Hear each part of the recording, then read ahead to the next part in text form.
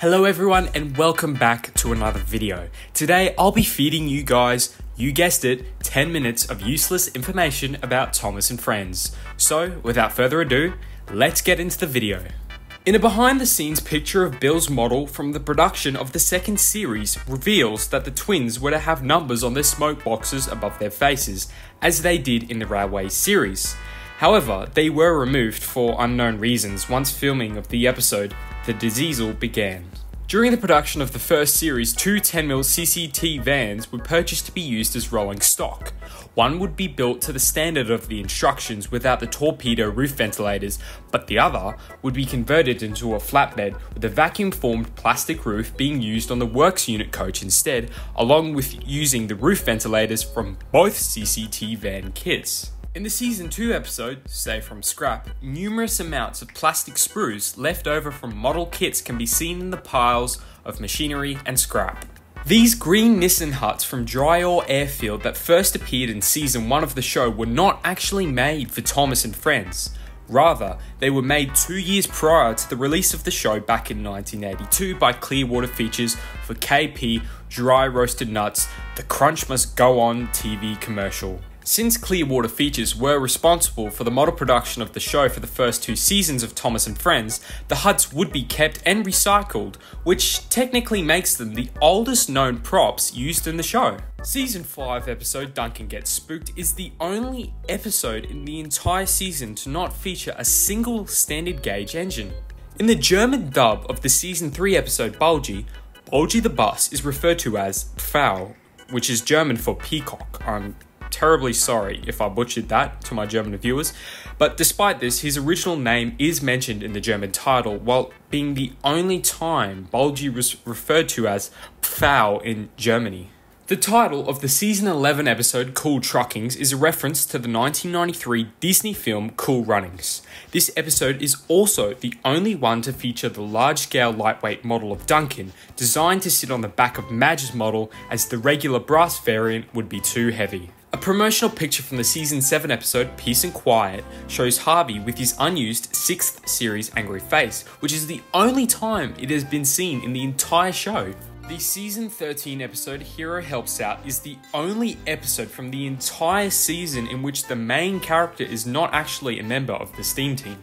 The Season 8 episode Percy and the Magic Carpet would be the last episode to feature the original 6-berth Teignmouth sheds before being rebuilt with 7 berths in cooling all engines. It would also be the last UK episode where the title card is not read out aloud by the narrator. This rusted static fuel tanker seen on numerous sets in Season 1 is actually a kit bash of a 10mm tanker kit, the same type of kit used for the tankers seen in the show, excluding the custom-made resin ones in the hit era.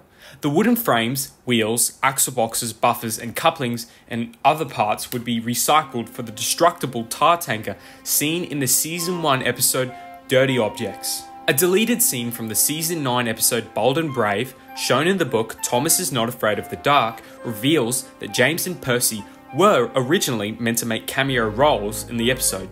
Obviously, this didn't happen as they are nowhere to be seen in the episode. The Season 4 episode Toad Stands By is the only episode in the entire model series of the show to feature tankers with faces, which were reused from the narrow gauge slate trucks. The Season 6 episode, The Fogman, is the last episode from the show to be primarily shot in the 4.3 full screen aspect ratio.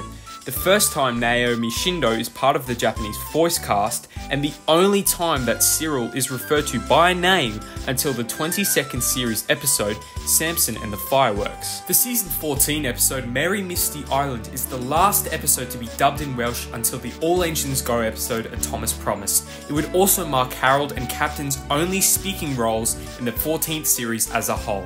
The Season 12 episode James Works It Out was aired before the 11th series episode Hector the Horrid in Australia and Canada, so the audience would not know who Hector is. This episode also aired on Milkshake before The Great Discovery premiered in the UK, so the audience may have not even known who Stanley or what Great Waters are. What a mess. This 7-plank wagon seen in Season 1 has a vacuum-formed plastic end piece on both ends of the wagon, where it should only have a flat piece on the back and the front end should have the framing and riveting detail. It also, funnily enough, lacks the plastic wooden planking detail on the inside of the wagon as seen in this aerial shot from the episode Thomas and the Trucks. The reason for this would be because Toby the Tram Engine's model would source his wooden planking detail from the 7-plank Troublesome Truck kits, so the crew just took some from this specific wagon to be used on him, resulting in a strange looking wagon. The wagon would never appear on screen again after season 1. Wait a minute, does that mean Toby's technically a troublesome truck? Whoosh! The season 15 episode, Percy's New Friends, was the first episode written by Gerard Foster. It would also be the only episode in the season where Salty and Cranky would speak. Many structures built during the production of the second series in 1985 used corrugated cardboard elements. However, being cardboard, it managed to only last till season 5, until many of these structures were completely trashed when being sent to and from Canada for the production of Thomas and the Magic Railroad in 1999, and many corrugated elements after this point were plastic molds sourced from various retailers. 5 10mm cattle trucks would be constructed for the second series of the show. The first 4 would all be painted the same with brown sides and ends, green doors and green roofs, except for the 5th, which broke away from Edward's train in the second season episode Cows. This one had brown doors, a black roof, panelling along the roof, and the ends of the wagon were different, with one end having only some of the plastic T-bar detailing and the other end having none. This was to accommodate the larger Troublesome Truck faces. Around the production of the 6th series, their original styrene roofs would be removed and replaced with custom brass ones. Gordon's Gauge 1 Perspex model is technically the oldest engine from the model series still in one piece, having been built for the Down the Mine pilot in 1983, since Thomas's original Perspex model, also built for the pilot, would be stripped down for parts during season 3 when it was severely damaged during the shooting of the episode Thomas Gets Tricked, with the original Markland chassis and many parts being recycled into a newer resin copy of the original. In the season 17 episode No More Mr. Nice engine, in the Estonian, Latvian, Lithuanian, Baltic Russian and one of the Vietnamese dubs, the UK dub can be heard in the background as a dubbing track was not used. According to the reference sheets from the hit era, the newest model of Timoth sheds made for the model series is over 8 feet wide. In the season 19 episode Rocky Rescue, Rocky's line, "I love it when a plan comes together," was a line which was regularly used in the action television series The A-Team. I love it when a plan comes together. Sometime after the production of the second series of the show, in 1987, several of the Gauge 1 engine models would be pulled out of storage for photo shoots.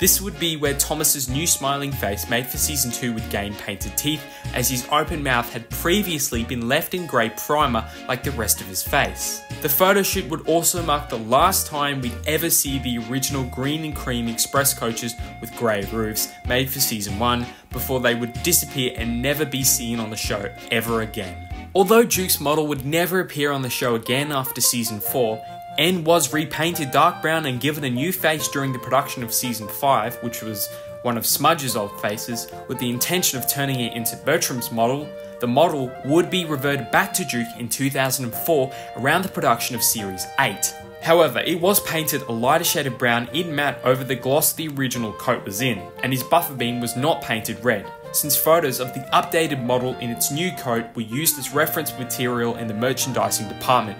This livery is present on Duke's Trackmaster and Wooden Railway toys released in 2009. Alright, I think I'll wrap things up here. Thank you all so much for watching and making it to the end of the video. I'd like to thank Sodor Life for the video idea too.